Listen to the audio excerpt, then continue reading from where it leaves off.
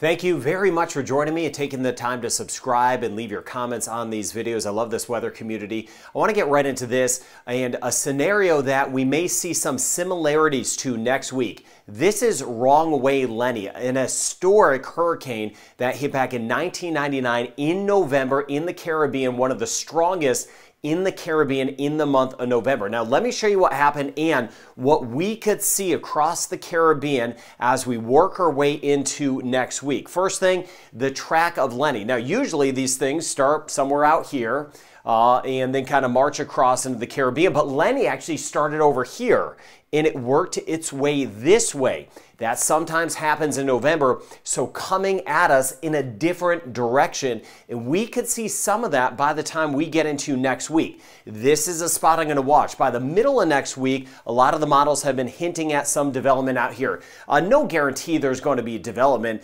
We're not seeing that likelihood getting higher at this point, but there could be some development right in here.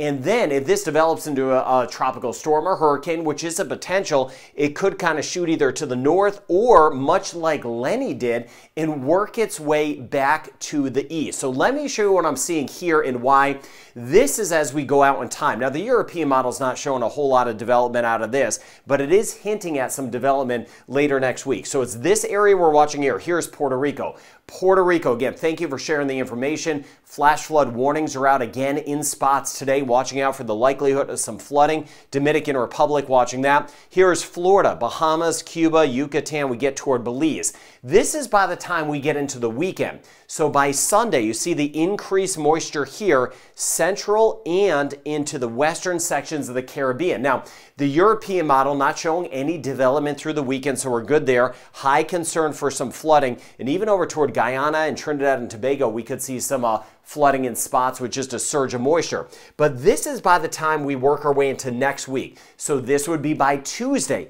Still a lot of rain here, anywhere from Jamaica back toward the Yucatan, overall Central America, watching this. But this time of year, it's not like the summer. We have a lot of fronts. So we have one front in here. So what tries to form down here may actually get caught up into this front and move this way. Now, this is by the middle of next week and into the following weekend. So we're talking a week from now or a week and a half from now. The European model hinting at a spin up in here. Plenty of time to monitor that. But with these fronts, what happens is this time of year, sometimes they grab these areas and swing them back into this direction. So we may have something try to develop in the Western Caribbean and then kind of hook its way back toward either Jamaica, Haiti, Dominican Republic, or Puerto Rico, keeping a very close eye on this scenario. So again, not seeing imminent development. It's not a guarantee, but there are some subtle signs that something may try to develop. And if it does, much like Lenny, that could work its way back into this direction. Now, what's playing into the favor of development, and not in the good sense of the term, we don't want anything to develop, but the water temperature is right in here, right around 30 degrees Celsius, 84, 85 degrees Fahrenheit. Plenty warm for something to develop, but on the good side of things, there's still going to be a lot of wind shear. This is the middle of next week. You see a little spin trying to form down here, but there's plenty of wind shear that would kind of make it very difficult for it to develop, at least in the short term. But some of the wind shear may relax for a brief period of time later next week to allow something to spin up and then shoot back off toward the east or up to the north. Let me show you that in the, I want to get into the American model in a second, at least on the short term with what we're seeing. Now, short term, we are seeing some of the rain and storms again near the U.S. Virgin Islands, British Virgin Islands, Puerto Rico. We've seen the uptick in rain.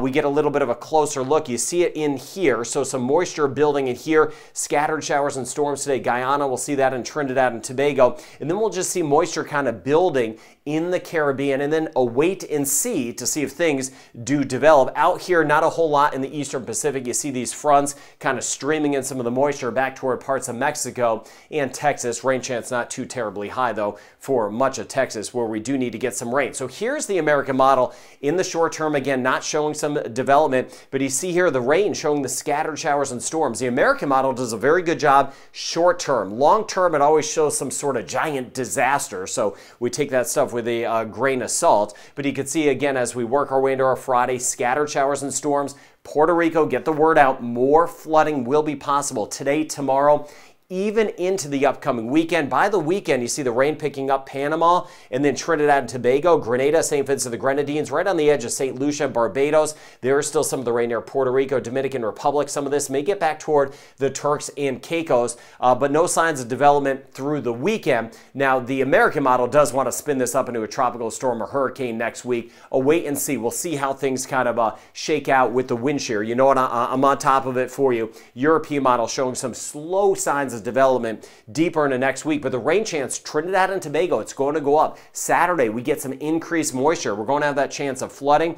Grenada, rain chance tomorrow and Saturday, up to a 60% chance in building St. Vincent and the Grenadines. That moisture will be around. Barbados, scattered showers and storms, a little more isolated today and then scattered about. 30% chance today in St. Lucia, but a 40 to 50% chance tomorrow and Saturday. Martinique, we're going to see about a 40% chance right through Martinique, and then we get back through Dominica. Rain chance isolated the next couple of days, bumping up a notch as we work our way into Saturday. Same thing in Guadeloupe. 20% chance today in Belize. Scattered showers and storms will start to return. We've had a little break in some spots. Jamaica isolated, but again, monitoring mid to late next week to see if we do have any development around. Same thing as we get back through the Cayman Islands. Rain chance holding on to a 20% chance in the Bahamas. Better chance southern zones by the Turks and Caicos with some of that moisture. Aruba, we could see a few spotty showers over the next few days as we get back through Curacao. A 30% chance today and tomorrow and Saturday, and again over toward Bonaire. Rain chance picking up some in Haiti. We'll watch out for some isolated river flooding. Heads up in Haiti, some scattered showers and storms, and then just off toward the east, a better chance. Look at tomorrow in the Dominican Republic, a 70% chance. We could get some quick runoff. That could lead to some more of that river flooding.